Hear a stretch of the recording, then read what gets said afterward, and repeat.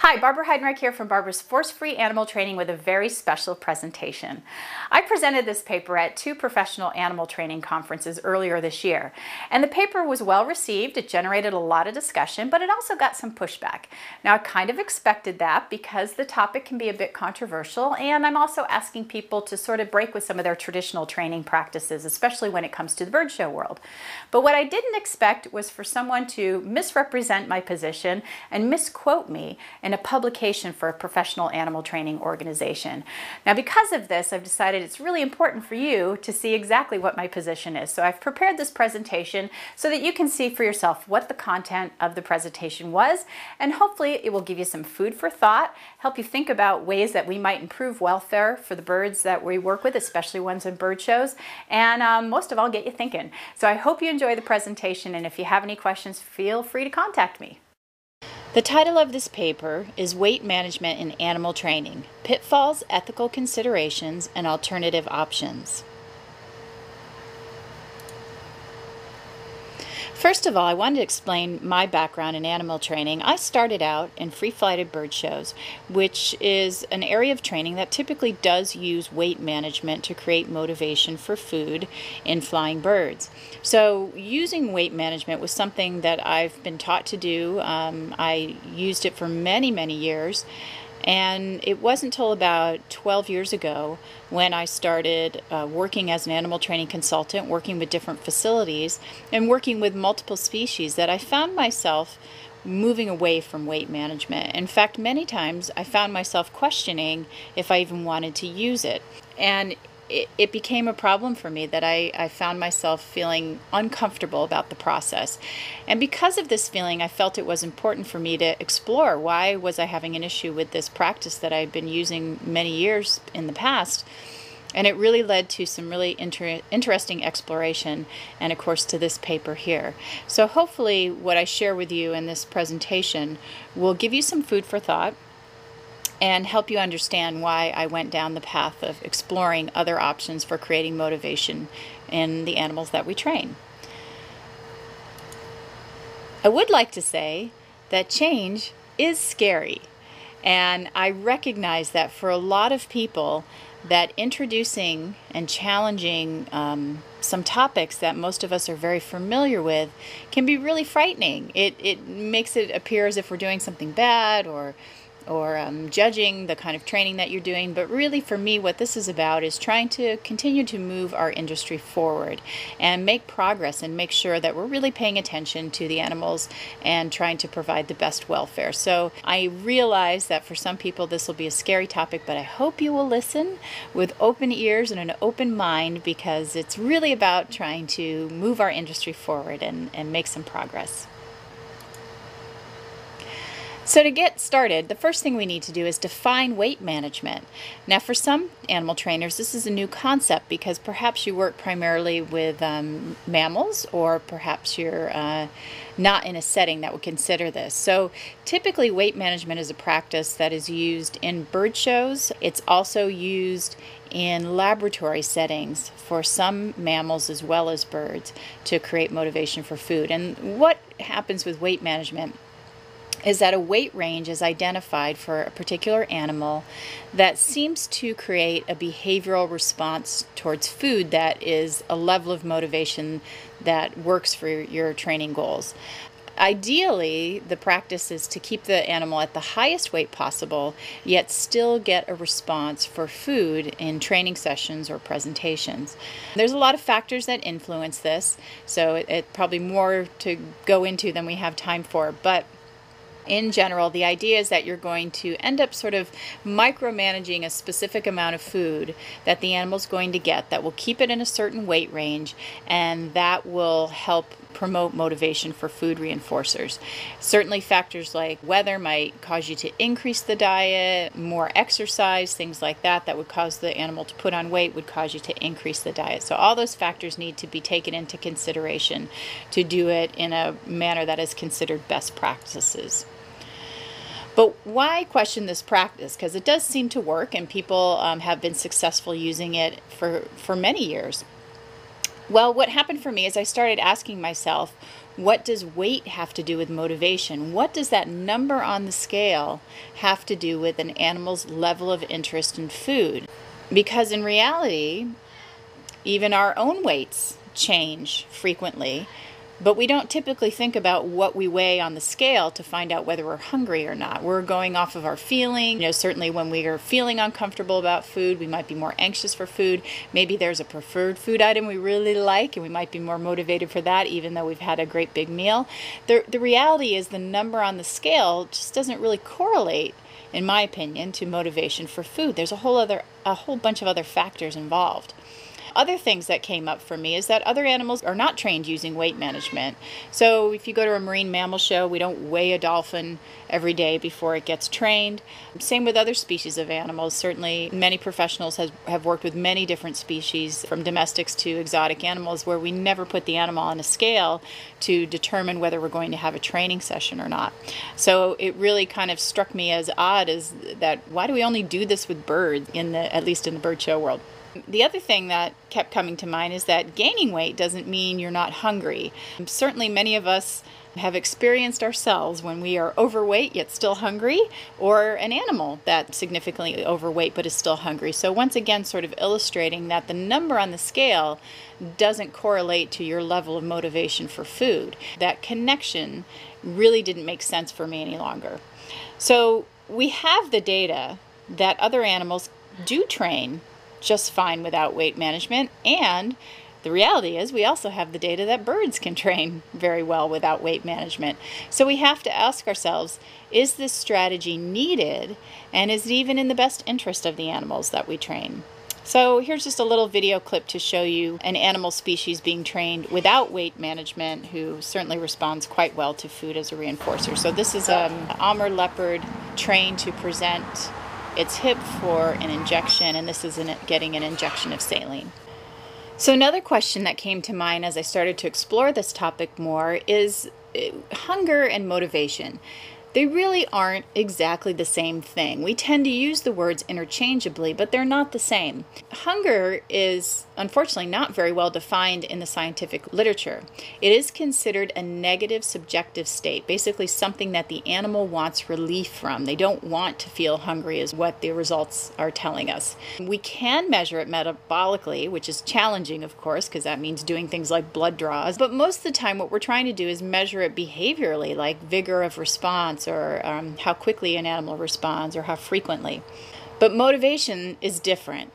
Animals are motivated to present behaviors for lots of different reasons, not just for food reinforcers. There's plenty of non-food reinforcers that have a lot of value to animals and will cause them to present behavior. We also see that animals will perform behavior vigorously using some of our different strategies that are available in behavior analysis. So for example, using an extinction procedure will cause an animal to really go for it when it comes to presenting a behavior, because in the past that behavior's earned reinforcement. So if they present it even more vigorously, perhaps that will result in reinforcers. Same for using different schedules of reinforcement. So one strategy very rarely used in bird shows is to ask for numerous presentations of behaviors or unpredictable occurrences of behavior before a reinforcer is going to be delivered. That strategy can also increase motivation. Animals will present behavior many times hoping for that opportunity to get reinforced. And here's a video example of a bowerbird that was willing to present behavior for the opportunity to access a bit of blue paper to put in its bower.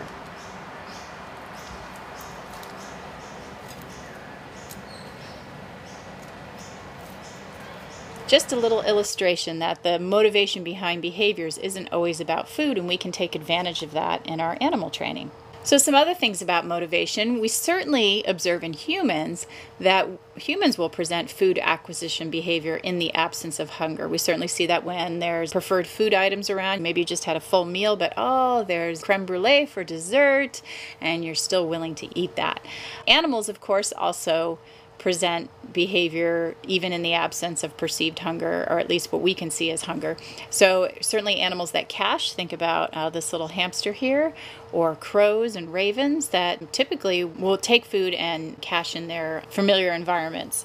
So that's actually something that some trainers have used to take as a way to keep an animal in that location is providing a caching location near the stage area or the area where the animal is going to perform. So for me, this distinction between hunger and motivation is super important because it allows trainers to have other options for acquiring behavior that isn't so reliant upon having an animal hungry or very concerned about food. Another part of this topic that I think is really worth exploring is how do we measure hunger? It isn't practical for us to do metabolic measures. We can look at behavioral measures like how quickly the animal eats. Do they do other behaviors that simulate feeding behaviors when they don't have food in front of them, sort of being obsessed about food acquisition? Are their activity levels low or high? There's certainly species-specific indicators, like when we're looking at bird behavior, we typically look for, does the bird wipe its beak on the perch? Usually that's an indicator that it's starting to slow down or that the food was a little bit messy. We'll also see birds sometimes salivate a little or kind of move their beaks prior to eating if they're a little bit interested in food, or lean towards the food or look towards the food. All those things are tidbits of information that let us know how motivated for food an animal might be. We can also measure it operantly, so we can look at the force of the response, if the animal's latent in its response, if it's presenting the behavior frequently. Those things can also be measured to let us know the level of motivation. So for me, what I'm encouraging people to think about is, instead of focusing on the scale, since we know the scale can not really be accurate because of so many factors, the fact of the animal may be overweight but it's still hungry, all those things, that really what we should be focusing on much more is the behavioral response.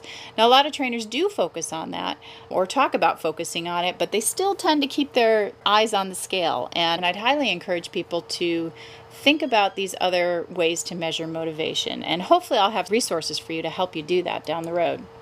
This video clip is of a mink that we worked with at a wildlife rehabilitation facility, and we found a way to create motivation by using a few strategies. First, we offered as much food as the animal wanted during a training session, and that was typically little pieces of mouse.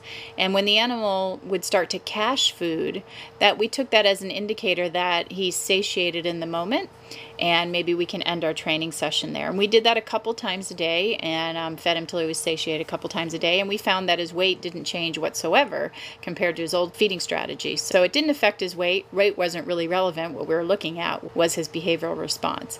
We also used high-value reinforcers. So in this little clip here, you'll also see he's getting some raw egg, which he really appreciates. So the pitfalls of the scale. So what can happen if you're just a little too focused on the scale is that people think, I've got to keep the animal in this weight range. And because they're all about that weight range, they miss the behavioral cues that indicate the animal is just too motivated for food, too hungry. And another thing that became really obvious for me, traveling around, having the opportunity to see many different animal training presentations, is that people were becoming desensitized to what a hungry animal looks like, and instead that was being viewed as normal motivation. And I believe that even for me as a professional animal trainer doing bird shows, I also experienced that I became desensitized to a hungry animal, and I think that's a shame that that becomes the norm instead of, whoa, that animal's looking a little too hungry for food. So another pitfall of all of this is that when people are really focused on the numbers, what happens is we get what some might call poor application of weight management strategies. And we'll talk more about that in a bit. But first, let me show you this video clip of this particular owl and explain the story here. So with this owl, this particular individual had been receiving an overabundant diet, too much for this animal, and she technically was considered obese at the time. She had also been chased around to step up on the glove, so she had a history of aversives associated with gloves now. And you'll see in the clip how she moves away from the glove, she shows a fear response to the glove. So we did try food, and as you'll see, she has no interest in food in the beginning. And then we did start managing how much food she got and micromanaging her diet.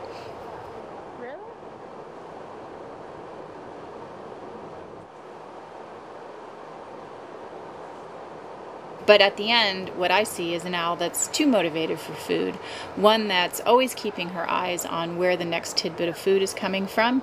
And even when the trainer steps outside of the enclosure, a situation which would normally cause a bird to look around and see its new environment, it's still very focused on food. So for me, that's an indicator that the bird's not getting enough food and needs to have more food offered to it at that time.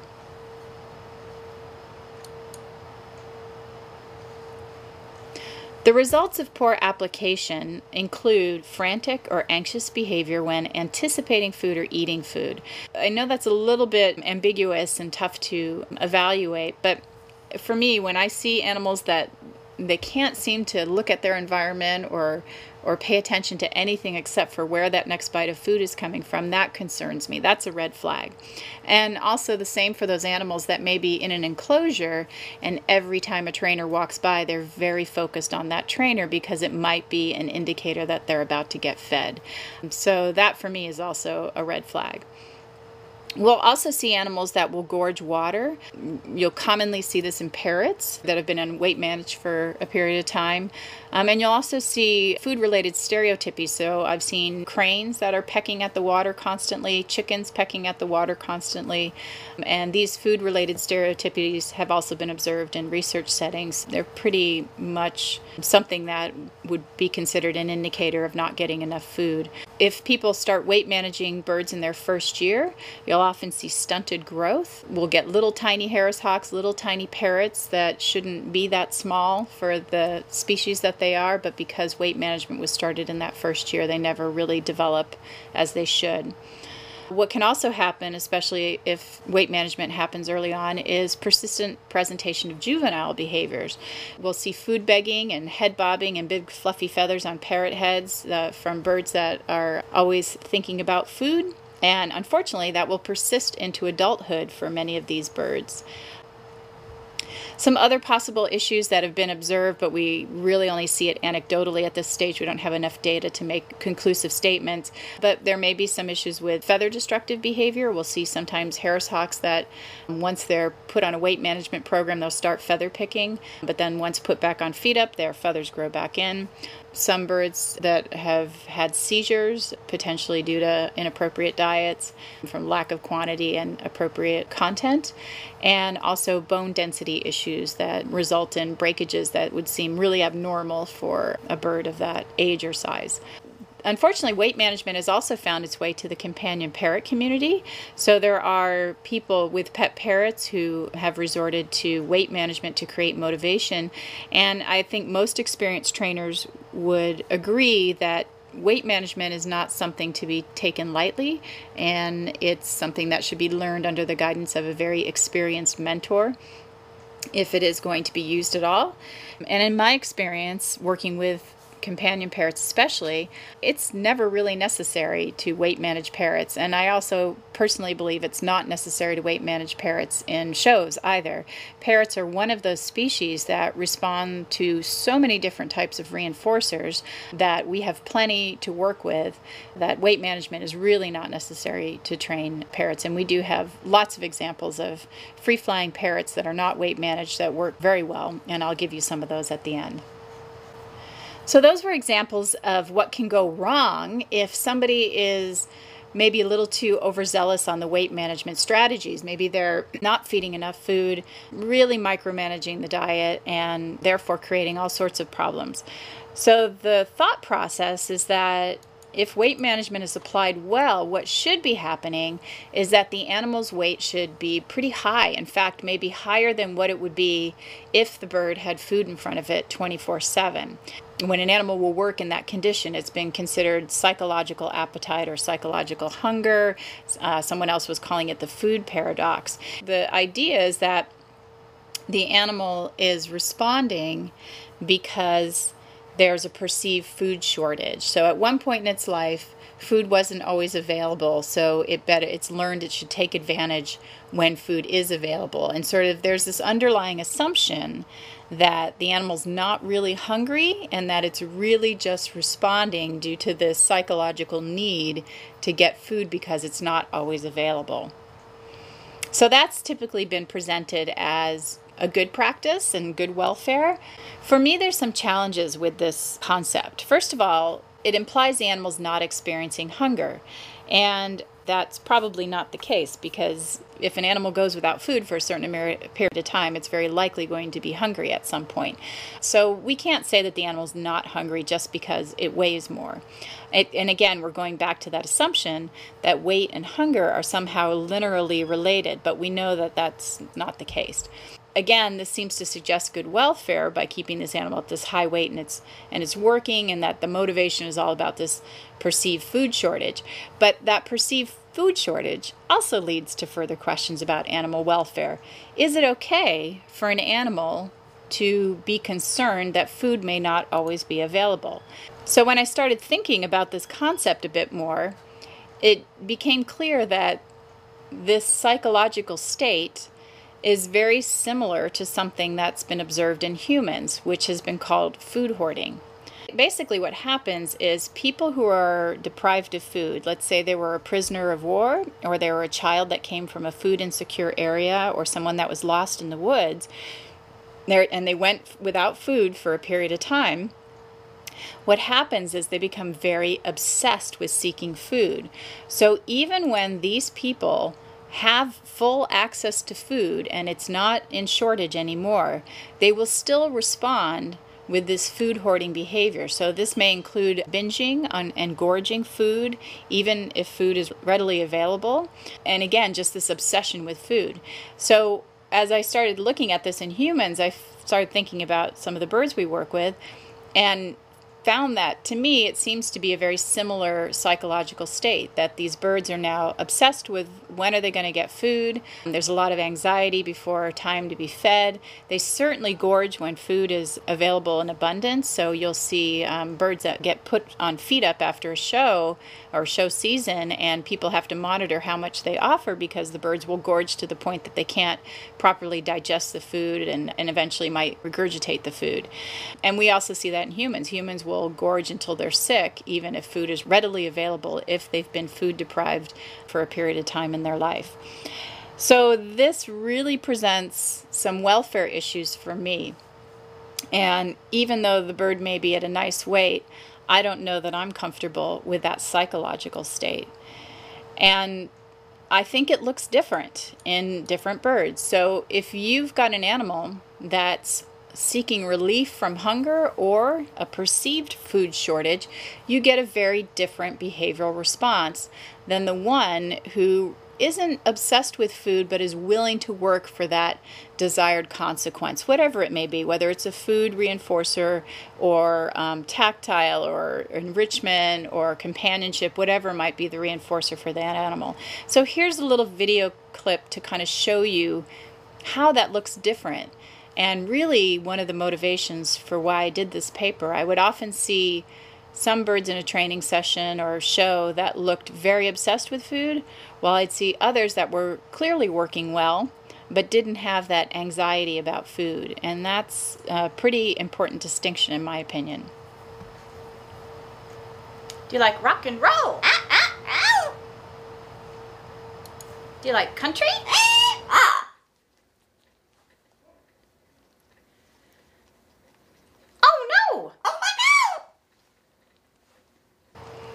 So something that has been presented as a defense for this psychological hunger or appetite is that it's kind of like nature, that birds don't have food in front of them all the time, so they have to take advantage of the moment when it arises, especially for birds of prey. But the difference is that a wild bird has the opportunity to go seek food if it wants to, and certainly birds in bird shows don't have those opportunities. They're either tethered or they're in an enclosure, and seeking food is really on our terms, not theirs. And another thing that's different for wild birds is that there's times in their lives where food may be very abundant, and deprivation is not this chronic thing that's going on year-round in order to create behavior. I will say that birds that fly in falconry type situations, or maybe flown in that kind of style for a presentation probably have a greater opportunity to practice some of this food-seeking behavior because they're out for longer periods of time. Their behaviors are much more loose and unstructured. Certainly with falconry birds, they don't know when hunting opportunity is available, so they're not predicting exactly what's going to happen when. So they may have a little bit more of replicating nature than a typical bird show with a structured pattern and routine. So, with all this said, what are solutions or some options to train birds that don't rely so much on this weight management strategy? So one of the things I advocate is using food management. Now, food management is different from weight management. Food management is talking about manipulating what food items are offered. So like, for example, if you know a bird prefers a certain food item, you would let the animal have access to its regular diet all day, but then only use the preferred food items for training. You might do things like have training sessions several times a day and feed the animal till it was satiated every training session, like was mentioned with the mink. You might try, when you start your training session, you work with the least preferred food item, and as the animal starts to satiate, you then start working with more preferred food items at the end. And so that way you can keep the animal engaged longer. There's lots of ways to manipulate how the diet is offered that can create motivation for food. So here's an example with one of my own parrots that has a complete diet of pellets and fruits and vegetables available to her every day throughout the day, but will eagerly work for a preferred food item, which happens to be pine nuts, and can eat a huge quantity of these pine nuts in a day if I made them available to her because they're just such a preferred food item. So another example is to train right before regular meal times. In this example, this is an aviary, and the birds would have a diet with them throughout the entire day. And right before closing, the diet was removed to prevent pests from entering the aviary. So first thing in the morning, before they were given their regular diet, they were very motivated to participate in a training session, and preferred food items were used during that training session. In this example, storks were fed until they were satiated several times a day. So we would go in, have a training session, offer fish for the participating in training, and we would keep working with them until they basically slowed down and showed less interest in eating, and then we would come back and do it again. And again, these were animals who their weights never really changed during the whole process of training and using this strategy. I also recommend people consider using a variety of reinforcers, not just focusing on food reinforcers. Especially when it comes to parrots, we have many other reinforcers that have value to them. And here's an example of a head scratch being used as a reinforcer to train this parrot. Puts her head right down.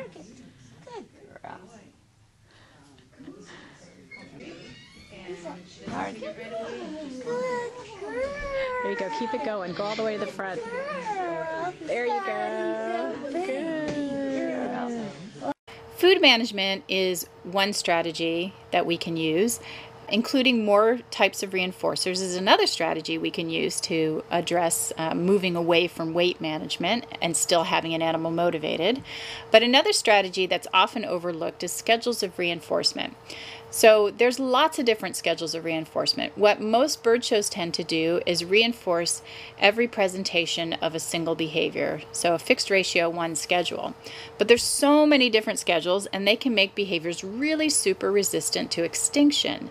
And so this will allow you to get more motivation from an animal without having to make it more hungry or more concerned about food. And in bird shows, it's very predictable. We usually get the same behavior pattern over and over again, and often the same reinforcer at the very end. So it's pretty easy to see where behavior could easily break down if the animal wasn't pretty motivated for food in those situations. So here's an example from the Knoxville Zoo of a very famous parrot they have named Einstein.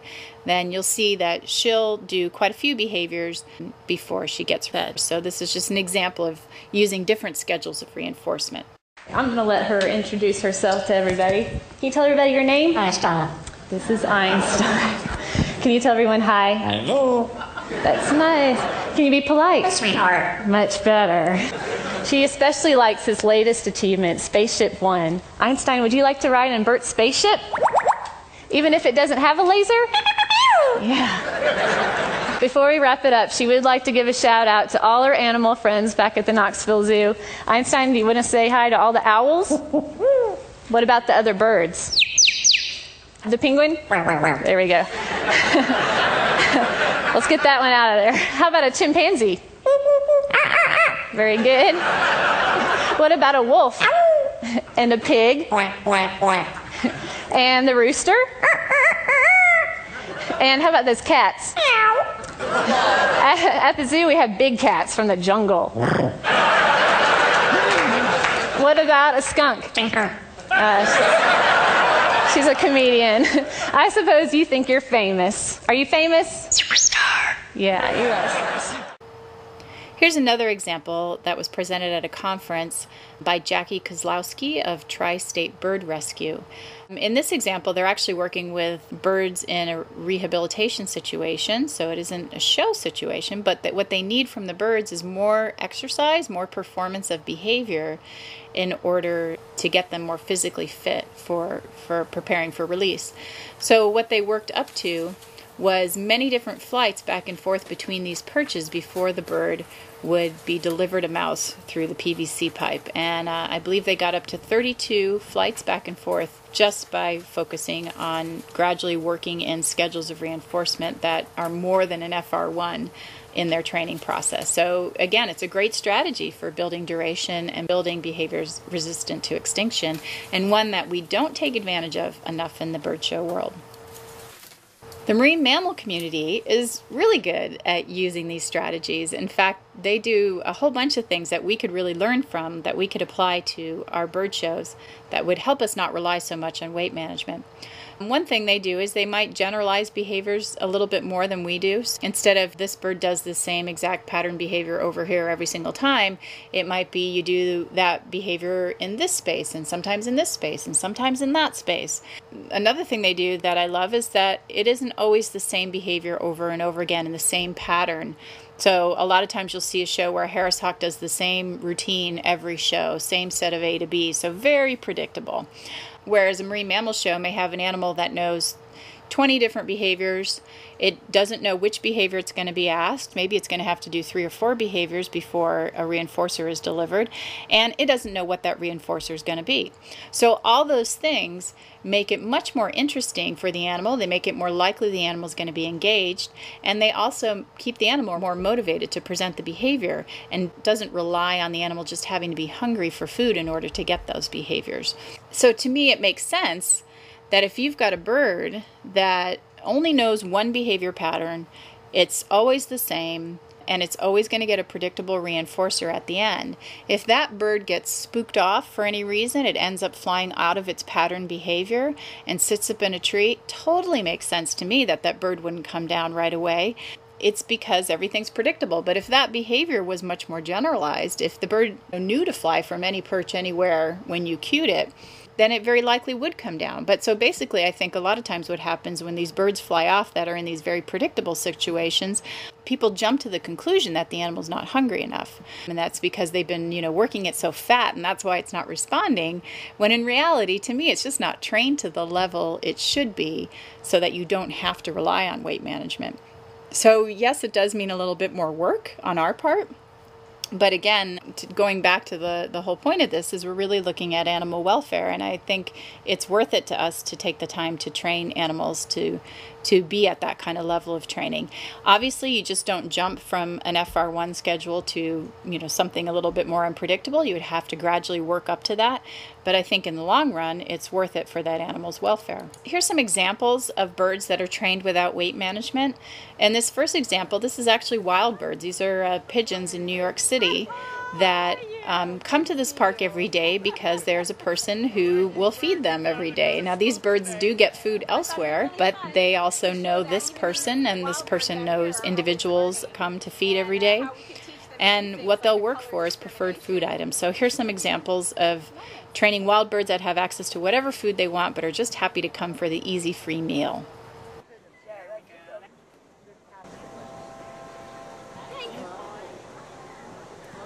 Oh, that was a good one. I'm going to work on it. Might be the veterinary care. Okay. Yeah, that was a good one. So you train all animals?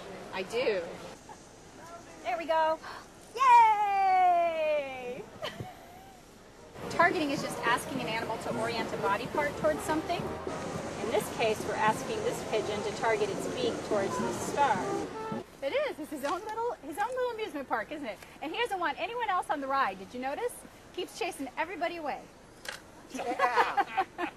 Says me and only me. There you go. That's a good one. Here's another example. This is a flock of scarlet macaws that I trained at Dallas World Aquarium. And these were young birds when they came to the facility, so there was no weight management going on. These birds needed to have access to a lot of food to grow and develop properly. But we did need to start training them. So what we started doing was having training sessions right before mealtime. And during training sessions, they worked for preferred food items. And then when they returned to their transport cage, we offered them the rest of their diet. And that diet was also transferred into their aviary where they had access to it for a few hours. And typically what would happen is the birds would eat until they were satiated and they would go roost. While they were roosting, the leftovers were taken out, and then we would come back and do another training session and repeat the process over and over again. So what was happening is the birds were eating as much food as they wanted after training sessions, and it was left with them for quite a while. We saw their weights continually increase because they were growing birds, but we still had great motivation for food reinforcers, and we didn't have to micromanage their weight or diet. And these birds were trained to do a big flocking flight behavior. This was a harpy eagle that we worked with at the Dallas Zoo, and this particular bird was an exhibit animal that we had done some training with. And again, her diet wasn't micromanaged. In the beginning, she wasn't trained to go on a scale, so that wasn't really a part of it. We did train her to go on a scale just to monitor her weight in general as a general health thing. I didn't mention this in the beginning, but I have no problem with people weighing animals just to have an idea of their health and their condition and their growth. But weighing an animal for health purposes is very, very different than weighing animals to figure out a weight range for motivation for food. A very different topic. So please don't misunderstand that weighing an animal is something I'm against. It certainly isn't. Weighing to monitor health is absolutely 100% a good idea in my book, but weighing just to create motivation for food is a different topic altogether, which is what we're discussing here. So the harpy eagle, we weighed primarily to check on her health status, not to micromanage her weight or diet in order to train her. And we often used preferred food items, which in her case happened to be rabbit, and we're able to get quite a bit of behavior out of her without micromanaging the weight or the diet. In this facility in Austria, Kias and ravens are trained without weight management. And what I think is really fascinating about this is people often compare, oh, well, it's not free flight, it's a captive situation. But what's really interesting about research is often the behavioral demands on a research bird are much greater than those of a free-flighted bird. Your free-flighted bird may come out and do 3 or 4 flights and that's it, whereas these Kias and ravens may have to do hundreds of repetitions of a behavior in a day for experimental purposes. To me, I think it's really important to take note of what's been done at this facility, in which their ravens and Kias do have access to big portions of their diet throughout the day, and they work primarily for preferred food reinforcers. Another thing that's important with the ravens is that part of their studies involve needing ravens to do normal behaviors when it comes to food, like caching behaviors. So having a decreased diet would actually impact their research in a way that they wouldn't like. So it's very important that they have access to a lot of food. Here's an example in a show setting. These are lorikeets that were trained to work for nectar at Turtle Bay Exploration Park. And you'll see that they'll do their flight to receive nectar at the end. At Dreamworld in Australia, it's a masked owl. They train to do behaviors in their shows, but they were having some issues when the animal was being heavily weight managed. And so they decided to focus more on behavioral responses, increase the diet, and what they got was exactly what they had hoped for, an animal that responds quite well and doesn't show the anxiety about food that it once did. Here's some parrots and cranes and hornbills at Avian Behavior International. This team also flies birds outside and does not use weight management as the primary means of creating motivation for their birds. Their birds do work for preferred food items and other types of reinforcers. What I also appreciate about this video is the fact that these birds may be out for longer periods of time than birds in a typical bird show setting that might be doing a quick behavior and then going back into their enclosure. This is a clip from a conservation project that I worked with in New Zealand called the Kakapo Recovery Program. Kakapo are flightless nocturnal parrots. There's only about 126 of them left in the world. And this particular individual had a problem of relentlessly trying to mate with people's heads. And what's really interesting about this particular individual and the others is that they roam freely on islands, so they have access to whatever food they want all the time. But Sirocco was a hand-raised bird, so he does have a level of comfort around people, but he also is interested in the food items we have to offer because there's something that's not available in his environment. So we were able to train him using pine nuts as food reinforcers, also some bits of apple and a type of potato and kind of a pine cone that he doesn't always have available to him. And you'll also see in the video clip that we also use sex as a reinforcer. So again, to me, it speaks volume that this bird is free roaming, free ranging, has access to food all the time, but just by using preferred food reinforcers and the bird having a level of comfort with people, we were able to get behavior. In this example, we were working with a pair of king vultures that were in a breeding situation, and we had initiated all of our training from outside the enclosure, and these birds were not weight managed at all. In fact, we just used their normal diet to train them. We trained them before breeding season and then during breeding season, and then when they were raising a chick, their diet was actually doubled because they were feeding the chick, and because they had a nice reinforcement history with us already. Even while they were feeding the chicks and received twice the diet that they normally would receive, they still came down and participated in training sessions with us. And eventually, once the chick fledged, the chick learned to follow the parents and come down and participate in training sessions, even though it's a parent-raised chick. So for me, this is another nice example that there's so much that can be done without micromanaging the weight of the animal or the diet of the animal. In this last example, this facility is Cockatoo Downs in Oregon. And this is an example of free-flighted cockatoos at this facility owned by Chris Schenk. These birds are able to fly around the property all day long. And while they're out, they eat fruit off of fruiting trees. They also eat grass shoots on the ground. They basically can forage all day long.